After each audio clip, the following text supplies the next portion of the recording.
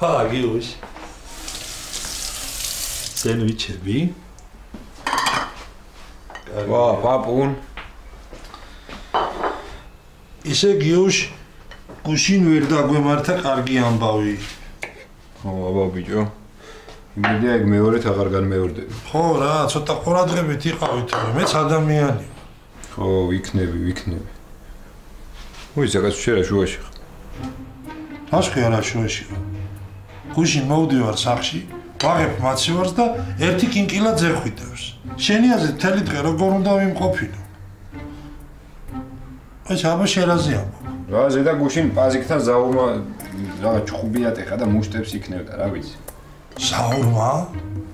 კაი, კაცო, ეგ რა მითხარი? აჰა, ეგეც მე ვარ? ხომ გეუბნები რომ დაქნეული კაცია მეთქი. მაგან არა მაგისმა შვილმა.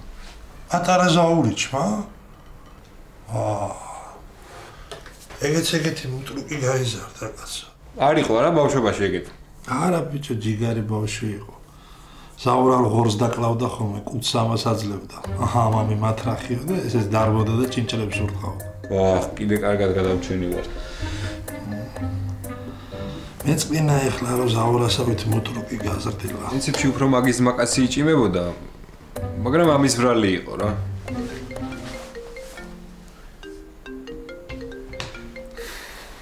ისე ამ საქმეს რო ვიწყებდით, საერთოდ არ მიფიქრია, რომ ესეთი რაღაცეები მოხდებოდა რა და საერთოდ სხვა მოლოდინები მქონდა. ხო და მე გეტყვი როგორ უნდა მოაგვარო ეგ პრობლემები. ცუდი იდეაა ეგ, მაგრამ გისმენება? როგორ და ზაურამ, ზაურიჩებმა და იმისმა საძმომ საქმე რომ არ აგირიოთ, დაცვა გჭირდებათ. არ ყოფილა ცუდი იდეა.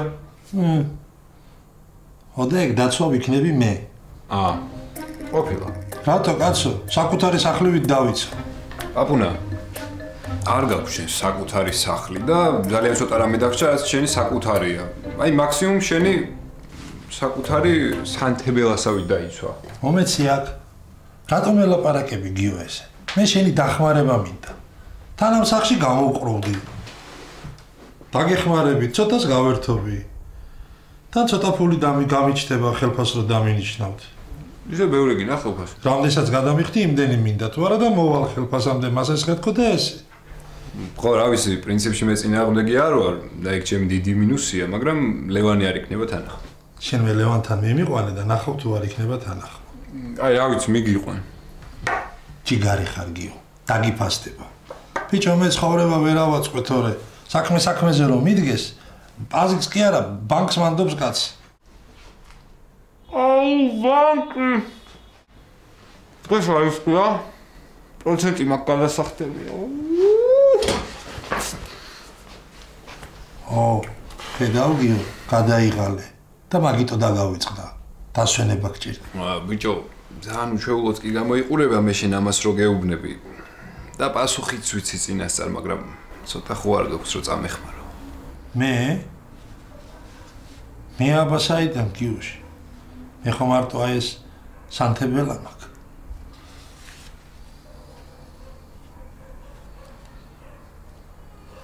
რა გინდოდა ეხლა? რატო ჩამაგდეო ხერხულში? კაი, ბოდიში.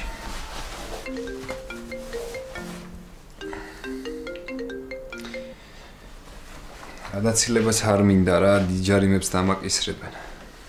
დაუქნაე. ერთი ვარიანტია, ჩემებს რო ვთხოვო, ღის ნავაჭრი რაც იქნება, იქიდან ფული მას ესხონდა და მე დაუბრუნებ. მაგრამ ეგეც არ ვიცი რა. არც მე არ ვიცი, მაგრამ ისი არ ქნა, რომ მე სახლიც გაგვიყიდონ. ანუ გაგიყიდონ რა, ეგ ვიგულისხმე.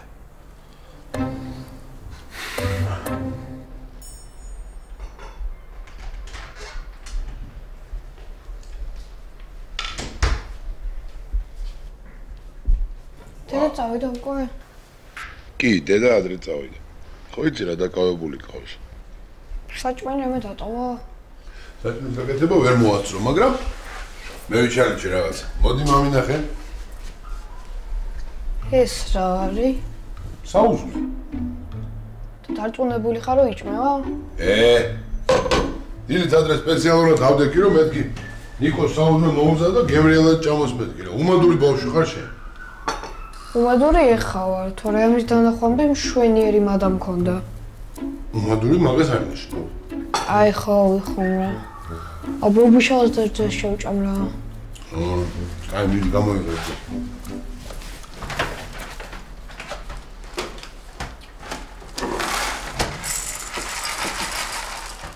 ეს რა არის? რა?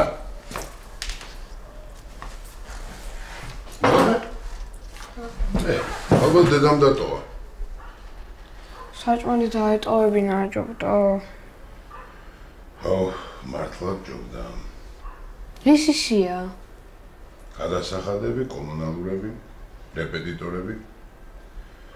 ყველაფერი რაც ფინანსებს მოითხოვს. ფული არ გაქვს, ხო? შენ მაგაზე არ ფიქრო, მამ. მე ყველაფერს ვიზავ და ყველაფერს ვიშოვე. ვიცი რომ იზავ.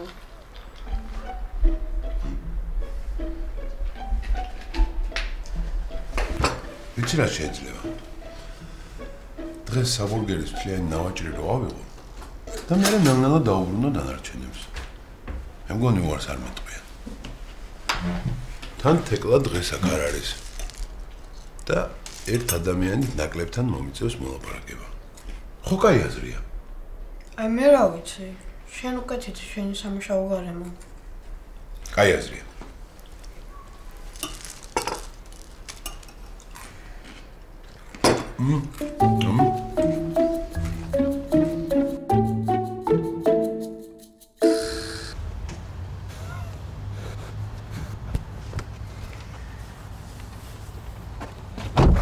ლევან როგორ ხარ? კარგად, შენ რა? რავი. გამარჯობა ლევან. როგორ ახართ აბა? კარგად, შენ როგორ ხარ? ბიჭო, გიო მითხრა გუშინ რაღაც უსიამოვნებები გქონიათ. კი. კი, დიდმა ზაურას ბიჭმა, პატარა ზაურამ გაჭედა იმდა. ძალიან ცუდი ლევან, ძალიან ცუდი. და მე როგორ აპირებთ მაგის მოგვარებას? არაფერია, მოაგვარეთ უკვე, ზარალიც არაფერი. არა, მე ფართო პერსპექტივაში გეუბნები როგორ აპირებ. ფართო პერსპექტივაში? ანუ პრევენციული ზომები, პროფილაქტიკა, რამე ამბავი ერთი მეორე. ვერ ხვდები რა ლაპარაკობ. აპუნას ცდილობს გითხრას, რომ დაცვა დაიყვანო. კარგი, ბიჭო, შენ რა მოგივიდა? დამალაპარაკე ამ კაცს. ჩვენი დაცვა გინდა იყო. არა. სერიოზულად ამბობთ? ხო, რა იყო რა, სულ არაფერს არ ჯობი ვარ. არა, არ მიფიქრია უბრალოდ მაგაზე. ლევან, მისმინე. ჭკვიანი კაცი ხარ. აი, მიმოიხედე გარშემო, შეხედე რამდენი საეჭო ტიპი დადის. და რას მეუნები? ეხლა რომ აი ესეთი ერთ-ერთი საეჭო ტიპი დაცვა თავიყვანო. კაიო, კაი გეხუმრე, კაი. კაი, თქვათ ეხა აგიყვანე შენ დაცვა. დიდი ზაურა რომ მოვიდეს და რომ დაგვაყარო. შენ გვიშველი? გიშველი ლევან, გიშველი, აბა რას ვიზავ? კაი ბიჭო, იქ ჩვენ გშველიდით და ჩვენ გიცავდით. არა, იქ ეხლა მე ვიყავი აუთვისებელ ტერიტორიაზე და ეს არ ითვლება. ჰა? მოკლედ ეხლა მე მაღაზიაში შევირბენ. თქვენ მანამდე მოილაპარაკეთ და პირობები მე მითხარით. ბიჭო, ისე სერიოზულად რო დაფიქრდე, დაცვა მართლა გჭირდება რა. და ღამის სვაში იმუშავებს. იმდენ რამეს ვტოვებთ ხოლმე მანქანაში, რომ ერთ ინვენტარის რო დავკარგოთ, მე ბიზნესი უნდა გავაჩეროთ და სანამ ეხლა იმას ახლიდან ვიშოვეთ. ხო და არაფერი რო არ გაქრეს და არ დაიკარგოს. აპუნა და მსგავსი ტიპები არასდროს არ უნდა გააკარო იქაური. აი ეხლა ახურებ უკვე რა. ვიცი შენ რაც გინდა. აი შენი სახლი რო დაგჭირდეს და პაპუნა რო გარეთ გამოუშვა და ისე არ გამოგივიდეს რომ ვითომ გააგდე, ჰა? ხო, ეგეც არის. მაგრამ რასაც ვამბობ, ის უფრო მნიშვნელოვანი. არა, ეხა ისე დაცვა არაა ცუდი იდეა, ვაჟი ფუფუნებაა, მაგრამ პაპუნა თან ფინანსებში ძალიან გვიჭირს ხელფასი განდა. გამოსაცდელი ვადი თავიყვანოთ რა. ისე უნდა უარს არაფერზე არ იტყვის და თან პაპუნას გარდა ამაზე არავინ არ დაგთანხმდება. გამოსაცდელი?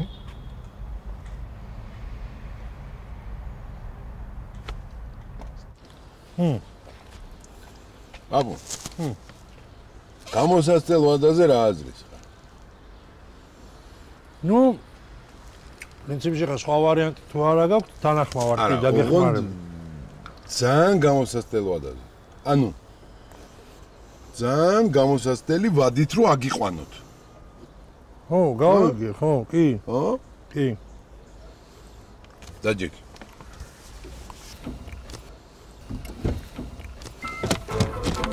აუ, ცოტა ჩაიწიე რა.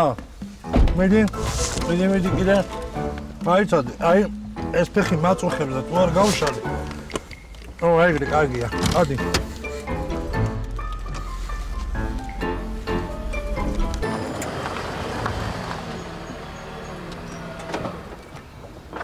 ყოველი დღის დასაწყისში ვფიქრობ, დღეს ნეტა რაღაც სისულელე მოხდება მეთქი.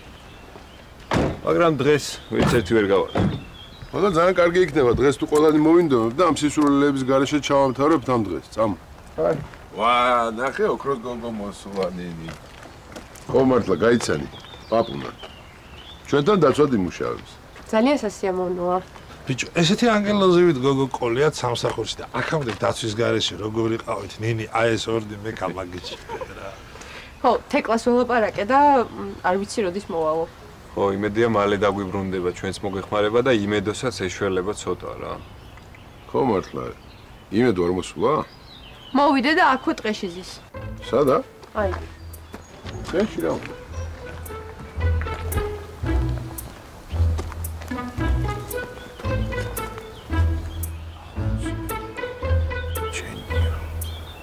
რასაკეთებ? რა ვიცი, იმედოს ყოლობაზე ძალიან ჩვეულებრივი იქნება. ძვირი პასია. შენს გწნობას.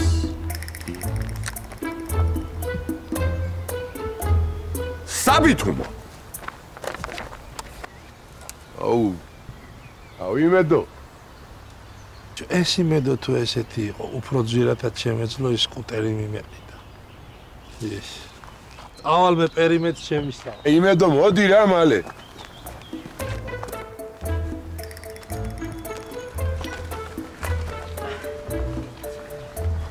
ვა, როგორ ახარ იმედო? ჯო. თუ საიდუმლო არა, იქ რასაკეთებ? სონეტ წერდი. ამდილა უთენია რა სონეტ წერდი იმედო. ხმაურია მე და ვერ ვახერხებ ხოლმე რა. წამოკითხე რა. არა. ლევანს წამოკითხე. ოუნჩუმ. კაი, ჩუმად იყო.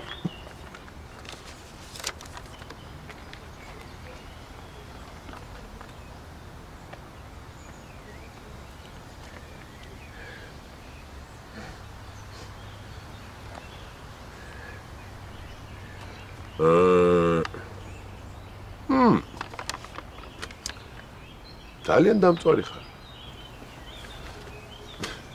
კი, მაგრამ ეს რო სონეტი არ არის? სონეტია. არა. სონეტი არ არის, სონეტს თავისი წესი და ფორმა აქვს. ეს უბრალოდ ლექსი. სონეტია. ვაიმე, საიდან არის ეს სონეტი? ჯერ არ მიმიწერა და მავიწყდა, თორე სონეტია, სიმწრის სონეტი ქვია. აი რომ მიაწერ მერე რა? ეწერება რომ სონეტია. ვა, მერე? ვიცი რომ სონეტია, უსათაურო სონეტია. კარგით ხალხო რა, რაზე ჩხუბობთ? ავტორის ინტერპრეტაციით ეს არის სონეტი, ხოლო მკითხველის ინტერპრეტაციით ეს არის ლექსი. იმედო ხმამაღლა რო წავიკითხოთ ჩვენს გვაინტერესებს რა. ჯერ არ დამემთავრებია. და დავამთავრებ პირველი თემდაც ეკითხავს. აუ, ეგრე პრემიერა ძალიან რო გადაგვედება ხო იცი? მართალია. მეც მომწონს ავტორის აზრი. ჯერ დაასრულოს, გააშალაშინოს ეს ლექსი და შემდეგ ნახოს მზის სინათლე. ეხლა საქმეს მივხედოთ, მე მანქანას გადავაყენებ. მე გადავაყენებ ლევან. მოიცა რა.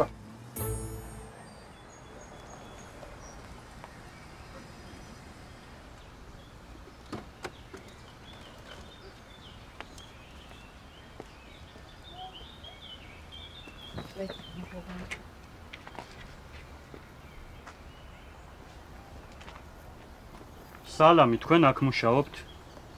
დიახ. აი ეს გამომატანა ზაური თქვენ. რომელმა დიდმა თუ პატარა? რავი, ორივე იქ იყო. და რა არის? მანქანა ვთხოვე და აი გამომატანეს. გიო, ლევან 2 წუთი ჩამოდით რა. ეს რა არის? ის ვინ იყო? ნინი, მე ხო არ მეძებდე. არა, შენ არ გეცეფნე. ეს რა არის? პატარა ზაურამ გამოატანა ვიღაცას. ო, ზაურამ? აი, პაპუნ, შენი გამოსასწრელი ვადის პირველი საქმეც. ეხლა ჩვენ გავიწევით და შენ ეს უნდა გახსნა. კი აბა. მე ჯერ კიდე მინდა სიცოცხლე. ეგ იმას უთხარით, ვისაც მაგის პრობლემა არა აქვს. მოიცა იმედო გამოძახებაზეა წასული და. შეიძლება მაგათ კიდე ერთი პატარა ზაურა აყავთ. და ეგ გზის აქ. და რო გავხსნით, აი ესე ამოხტება და დაგკვეც მერე ყველას. მე კარგით ხალხო რა გჭირთ, მაგრამ მე გავხსნი, ხო?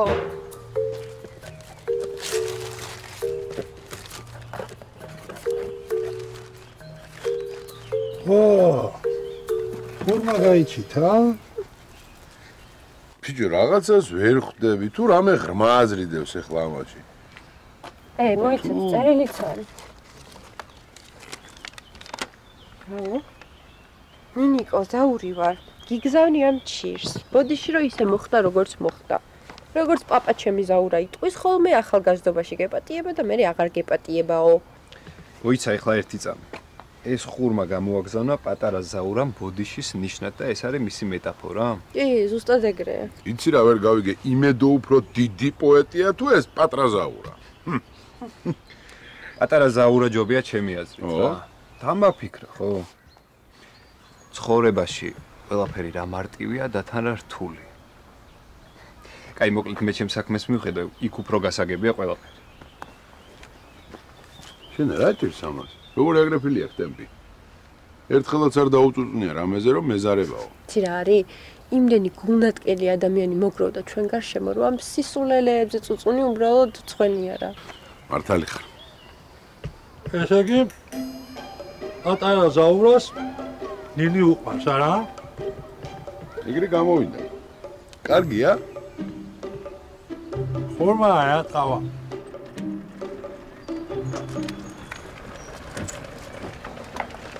იმედოც დაბრუნდა. გაგიჭდა? არა, ბენზინს უზოგავ ხოლმე ეს აქითობისას მოგორავ. ხურმა გინდა? არ მინდა. მე მინდა რომ უბრალოდ ჩემი სხვებსაც ესმოდით. ხურმა. იო. ხო. საბითუმოს რითმა ხო არ გახსენდება? საბითუმოს რითმა რა შეგჭირდება? რა შემდგომ მჭირდებოდა, სონეტი უნდა მომთავრო. არ ვიცი, მაშინ საბითუმო, მაბითურო, არ ვიცი, რა ვიცი.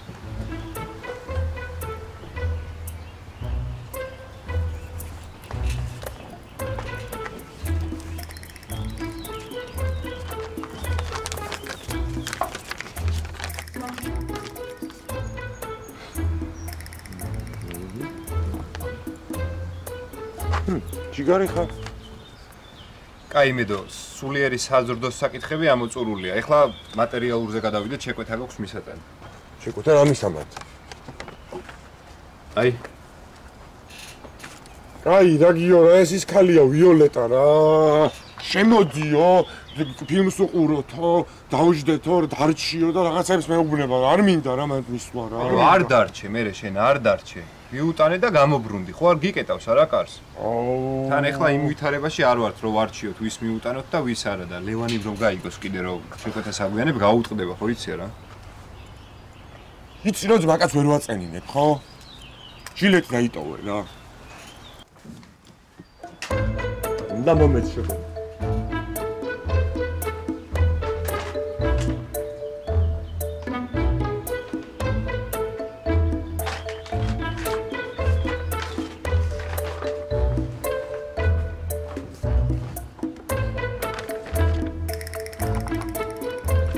იმედო. აჰა, გამომართვი და მოკითხვა ვიოლეტა.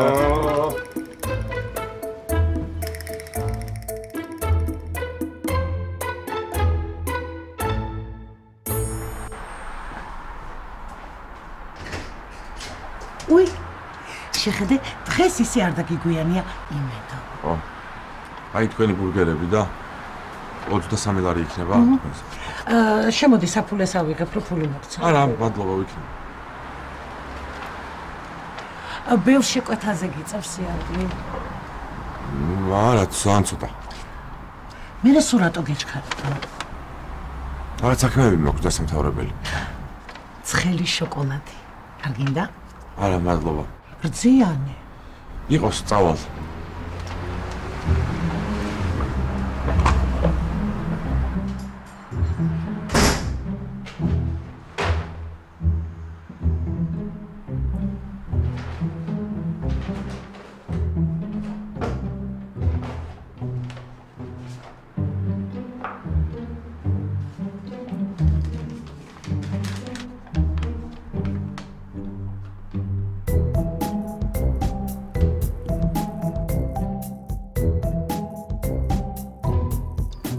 მოკლედ გილოცავთ. დღევანდელმა დღემ ძალიან კარგად ჩაირა. აი ეგრე თუ გავაგრძელებთ, ერთი თვის თავზე პაპუნა შტატში ჩავსვავთ. ლევან, უფრო მეტი мотиваცია გვჭირდება. შენ 2 თვის პროცენტს გადაიხდი ბანკში. აი, მაწყობს. ხო, ეხლა რაღაცა ცოტა უხერხულ თემას მინდა შევეხო რა. თუ თქვენთვის ეს პრობლემა არ იქნება, ანუ თქვენ თუ წინააღმდეგები არ იქნებით და ეს არ გაგირთულებთ თქვენ საქმეს, იცი? ლევან, თქვი რა. ბიჭო, დღეს აღმოვაჩინე, რომ კომუნალურების გადახდის ბოლო დღე მაქვს რა და თან ნიკოს რეპეტიტორებიც ამ დროს ემთხვევა ხოლმე და თუ თქვენთვის არ იქნება პრობლემა, ხო? ამ ნავაჭრიდან ავიღებ ფულს და გადავიხდი და ერთი კვირის თავზე დაგიბრუნებ. თუ და თქვენთვის პრობლემა არ არის კიდევ მეორე. რა, ჩემთვის არა.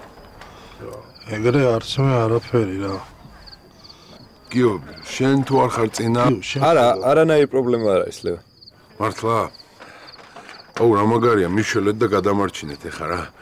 აი, ამიტომ ჯობია თუნდაც ბანკში მუშაობას აკობნა. ბიჭო, წავალ მე ეხა მეჩქარება რა, უნდა მალე გადავიხადო და თან თორე თია დარეკავს თან. ძალიან დიდი მადლობა, ჯიგრები ხარ, წავედი. აუ, ტაქსით მინდოდა წასვლა, მაგრამ ავტობუსით მომიწევს არა უშავს. ლევან! ავტობუსის გაჩერებამდე ჩამიყვან? მოდი, დროზე სახში მიგიყვან. კაი, წავედი ბიჭებო. ამა თქვენიც, ხოლმე. კარგად, ნინი. გიო, შენ ხო დღეს ბანკის ვალი გქონდა გადასახდელი. მე რა პონჩი არ უთხარი და არა უშავს, პაპუ. მე მაქსიმუმ ჯარიმა დამაკისრონ. ლევანს კიდევ ოჯახი ყავს და მაგას უფრო ჭირდება. სულ ვიცოდი რომ მაგარი კაცი ხარ. აი ხა საბოლოოდ დავწყვეტი.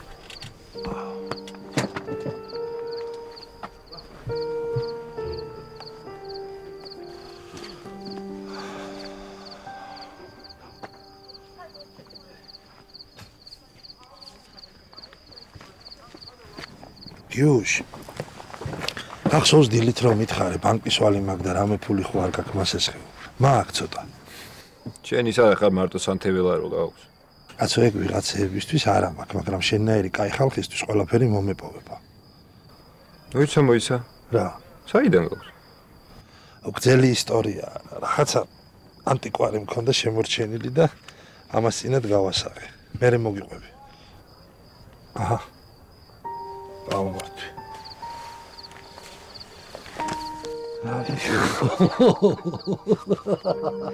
პაპუნა ჯიგარი ხარ რა.